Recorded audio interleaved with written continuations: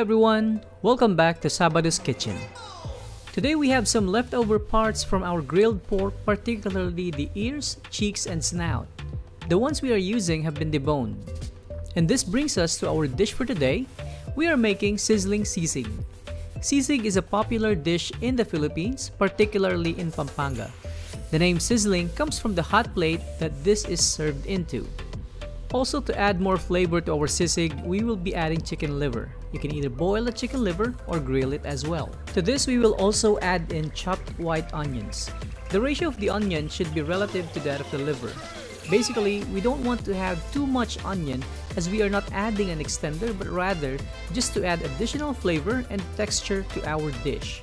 After chopping the onions, just set them aside in bowl for mixing later.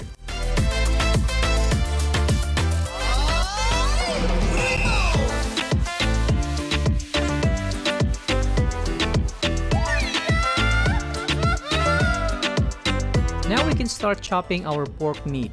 Again, we are using leftover pork, hence is why we haven't covered here the part on cooking the pork. We'll reserve that for another video. This video is merely to give an idea on how a leftover dish can be transformed into another dish. You can chop the meat with a chopper or cleaver, or you can do the same here. Just cut the meat into strips and then cut the strips into cubes. Once done, should have the pork meat cut like so. Now we are done with the hardest and probably the longest part of preparing this dish. Time to incorporate all of our ingredients. In a bowl, mix in our chopped liver. The liver should be chopped the same way how it was done with the pork meat. Try to stick with the ratio of the liver and the pork, or you can add more as you desire depending on your preference.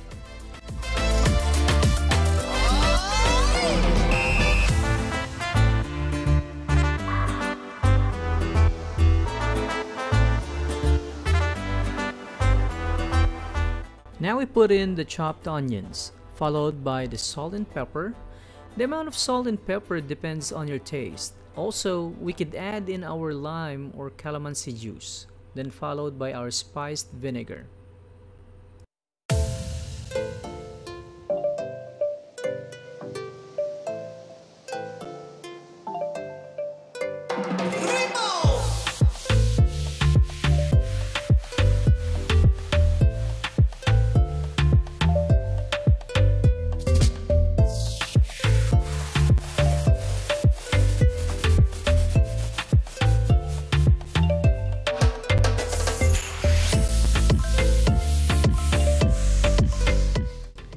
Make sure to mix it all well. Don't forget to taste as you mix, making sure that it's within your taste preference.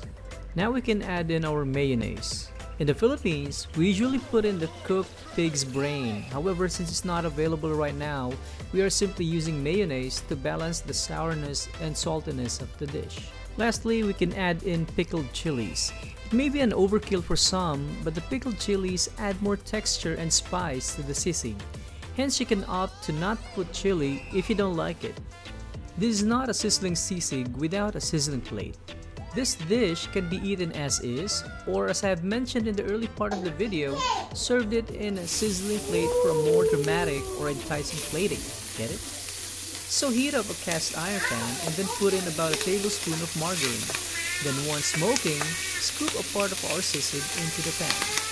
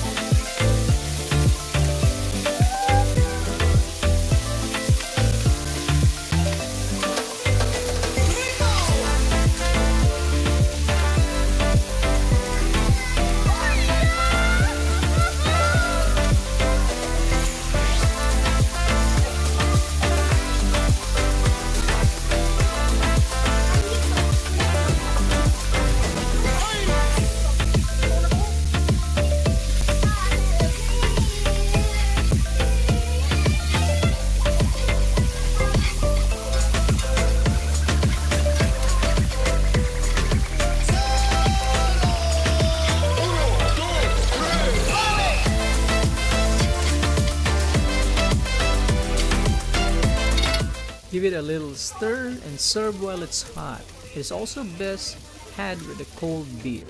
Enjoy!